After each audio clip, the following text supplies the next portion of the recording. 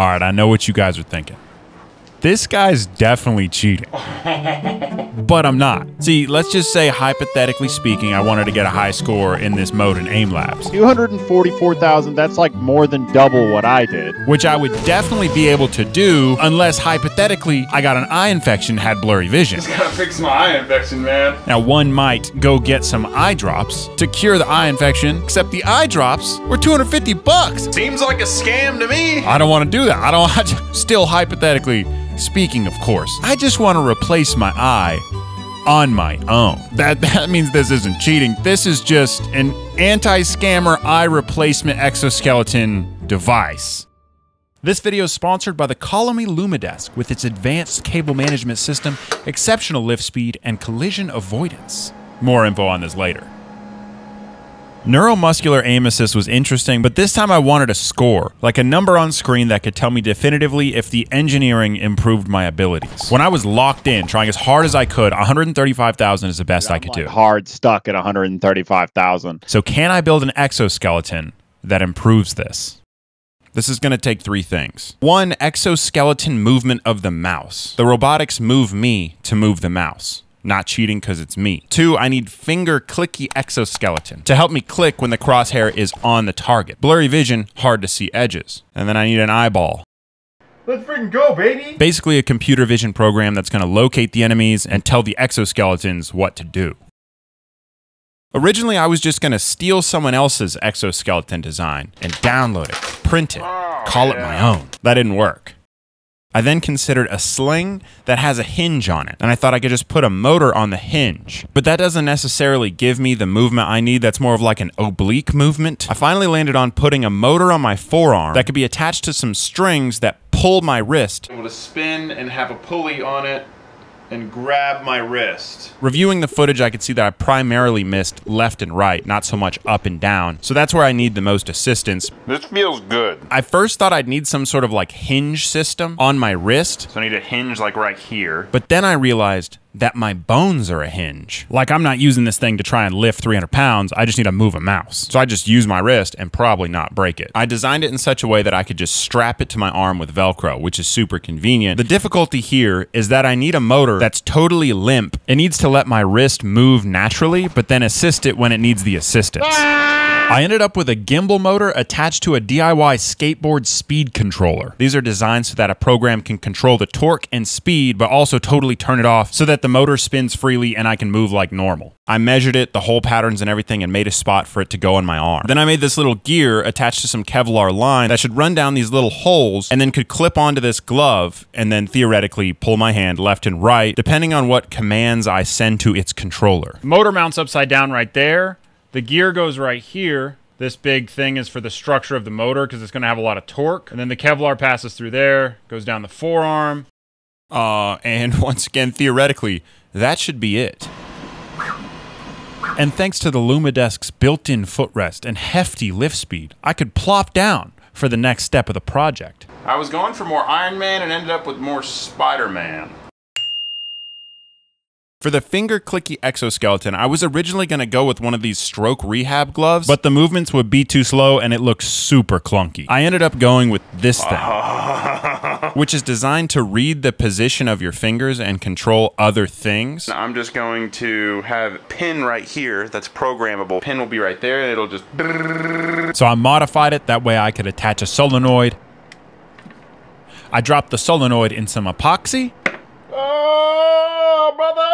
But at last it was attached and I let it cure for a couple days.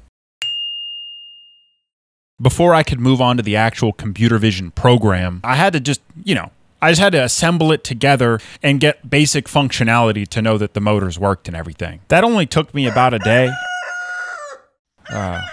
Wait a minute. Wait, why's a rooster crow? Whoa, calm down. Wait a minute. Why is the rooster crowing so much, man? No, come on, why is it doing that? With my own two eyes, I will observe the stinking pinout. So this is an encoder. It tells the position of the motor to the vest controller so that it can accurately control it. It's really hot. I may have cooked it, not sure. There's a chance that I just cooked the encoder. But it wasn't giving me accurate readings. Flickering. That's the issue. Don't have a solid connection to read the degrees of change. So I could get the motor spinning, but without the encoder, it's not going to spin accurately. The encoder wasn't working. I had it wired right, the encoder wasn't working, but you know what was good? Look what came in the mail today. Ordered a backup, bro. I'm a grown man now. I order backups for things. I had a backup encoder that I had ordered like 30 days before that from China. This is supposed to be like the easy part, so I was pretty frustrated at this point. This was really nice. 30 minutes later, it was working. No way. No freaking way. Is what I would say if I was freaking Mark Rober, dude. What? Wrong channel, brother. No encoder. No way there's no encoder. It's a wrong channel, brother. I was crashing out in Cantonese. Man, I was telling they forgot the encoder. They forgot the encoder. Next day, got the encoder. Got the encoder in. Didn't fix it. Is electronic speed controllers the other thing that it attaches to that wasn't making it read. So I replaced that thing. I overnight one again, dude. That didn't fix it either. You know what it was? You're not gonna get the road. Why is it upside down though? Wait a minute. What? They've got it upside down. Their website has it upside down. I promise it's upside down. I'm not crazy. It was my wiring. I just had a wire in the wrong spot. Just this wire was just over here. So, is it ground right long there? story short, That's the correct wiring, okay? I got it. you don't need to crash out in Cantonese. I guess I'm just dumber than some of the... I guess I'm just dumb. Oh my goodness. My bad. I freaked out a little. My bad. My goodness. It only took like 5 days. Huh, not bad.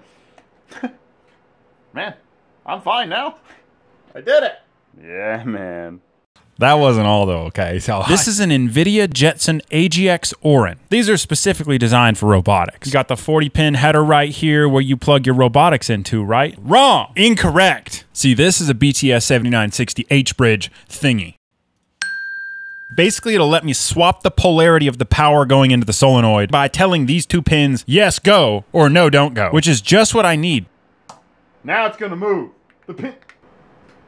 What? What? But you know where you can't control these pins from? These pins. You can't do that. Eye infection, bro. I don't have an eye infection, okay? I gotta come clean. I don't have an eye infection. Took me a couple days to figure that out. You connect a little microcontroller to the pins on the front of the Jetson, and then that can control the H-bridge. Bum, bum, bum. You see how that's going just like normal speed? Well, we're gonna turn that up to like 9 million.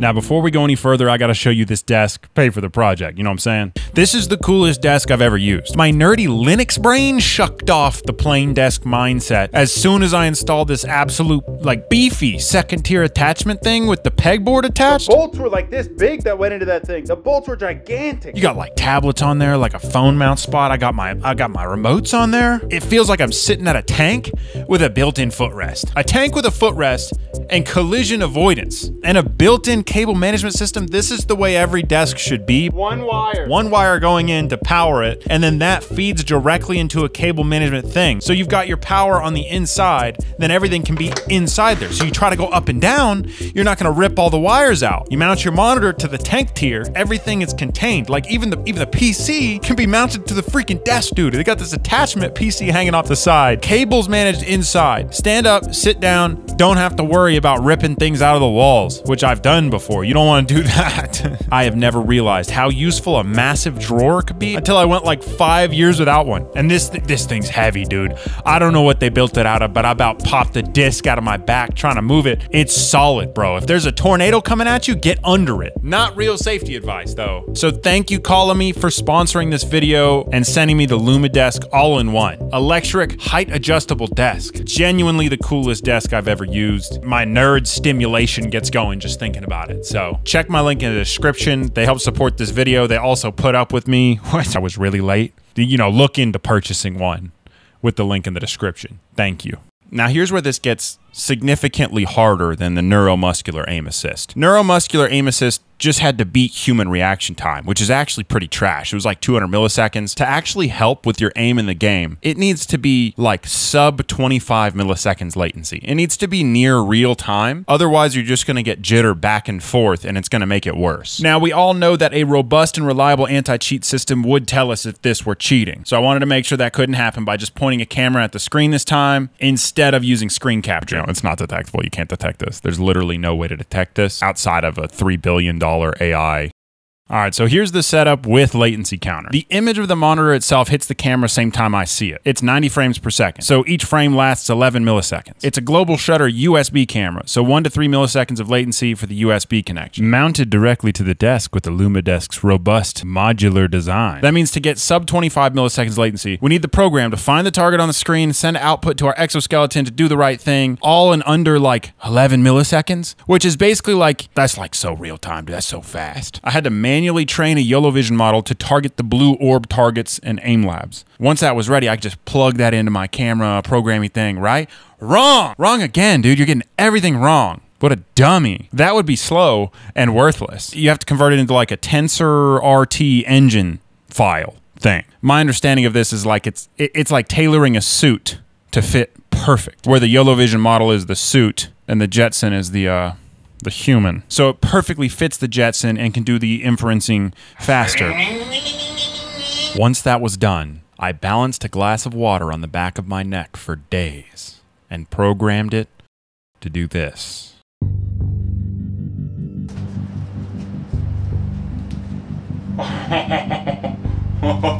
Oh my goodness. Okay. Dude. Oh my... The Jetson receives the USB camera feed. It finds the target on the screen with the tensor model and determines if it's to the right or the left, how far it is, and turns the gear accordingly. Oh, that's insane! This pulls on the Kevlar line to turn my wrist. When the crosshair is within the bounding box of the target, it cycles the solenoid attached to my pointer finger 10 times per second. And the aim assist worked exactly like my brain imagined. This feels weird.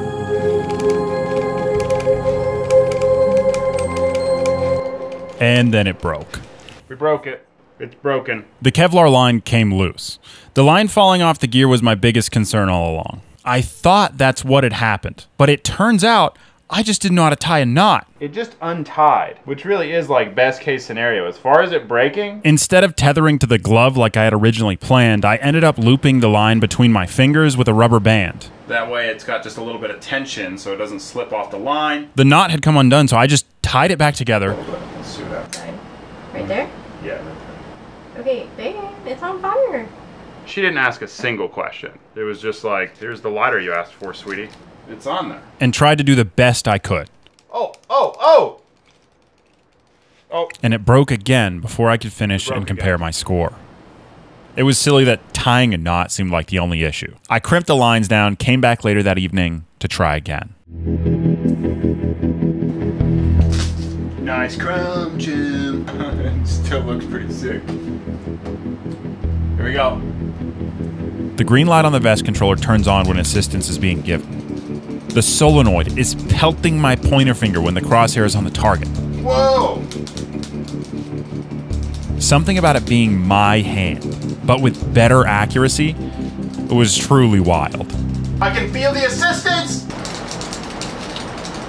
Oh, that's wild, dude! Yo! What's funny though is that it did take some practice. Like I had to learn to keep my wrist softer. I think it was like my wrist was really stiff. I could feel it tugging, and it's working. Like flexing my arm gave me less assistance. Let's try again. And my aim truly looked better. That's the trick, dude. You gotta let it take over. This seemed like a full success. Total proof of concept. Oh, it works! Dude! And I beat my high score. Like, it just works. Oh! Yo! I beat my high score! I beat my high score! I beat my high score! By 3%. Dude, that's insane! As cool as that was, this wasn't it. Target achieved. No. Yeah, so the average FPS was 27 with an average latency of 36.6 0.1. The total latency camera to arm was just under 50 milliseconds, which, don't get me wrong, that's insane. It puts Neuromuscular Aim Assist to shame. So it's not like it was bad, but it's not my goal. My goal was sub 25. I knew that's what I needed if I even wanted to get close to the high score. I technically beat my high score. Could I have done that by aim training? No. Shut up. Dude, shut up. But this wasn't the only issue. The solenoid was hitting the back of my pointer finger exactly like it was supposed to, but it wasn't actually causing me to click. And lastly, I wanted it to pull my wrist even if it was stiff. I wanted my aim to look a little more robotic. Both motors need more voltage to make it pull harder. I didn't want to like break my wrist. This is an incredibly unique camera that I ordered from a company based out of India. It's 120 FPS global shutter, which immediately shaves 3 milliseconds. But more importantly, it connects to the Jetson with what's called CSI-2, which again shaves another 3 milliseconds.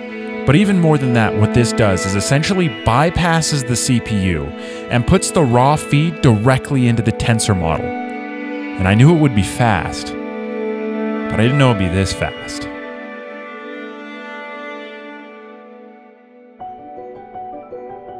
I upped the voltage and changed the power delivery method of the piston on my finger. I also optimized the code so it should push forward harder and backwards less. Powering on the solenoid. Nothing exploded. Powering on the VESC. New power delivery method. There we go. Fresh Chrome installed. And the most complex code I've ever produced. Enabling. Please work, please work, please work. Loaded successfully. Everything seems to be working. Okay, here we go.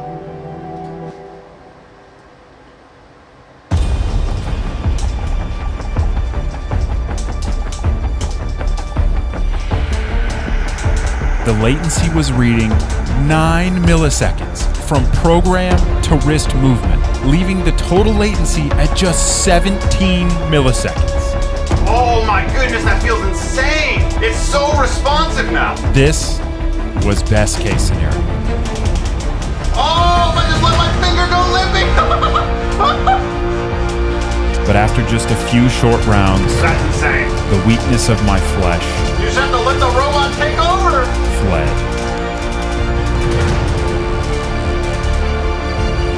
This feels... Oh! Oh my goodness!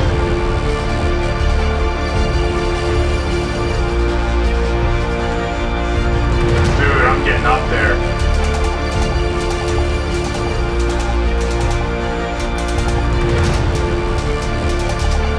Dude, this is so fun. Focus up, this is the one.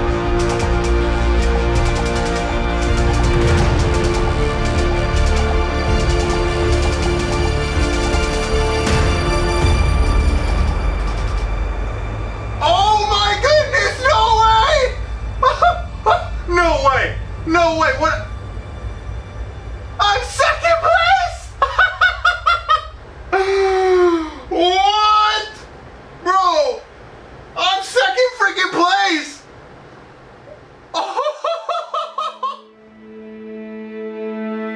I played for hours with this thing on. Never have I had this much fun with something that I built.